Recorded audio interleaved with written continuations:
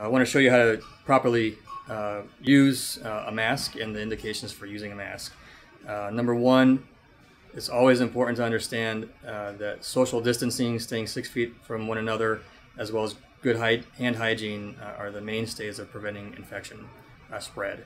But if you are sick or you're taking care of somebody that is sick, the recommendations are that you use a mask. And so this is how you do that. With your mask, you're going to grab the corners.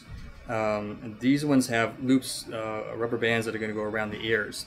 And so you put the mask over your nose and chin and put the loops around your ears, taking care not to really touch the front of the mask, especially if you haven't washed your hands recently.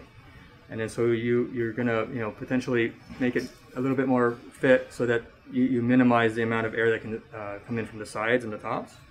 And these masks they're not hospital grade, so they're not going to have wires that are going to seal off everything, and they're not N95 masks.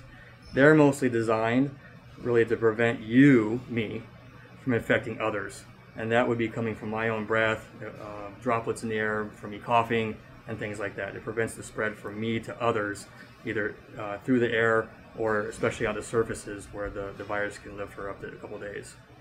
And so you're going to go about your business as you need to with the mask on, taking care of that entire time not to be touching the front of the mask. And then when you're done, what you want to do is wash your hands.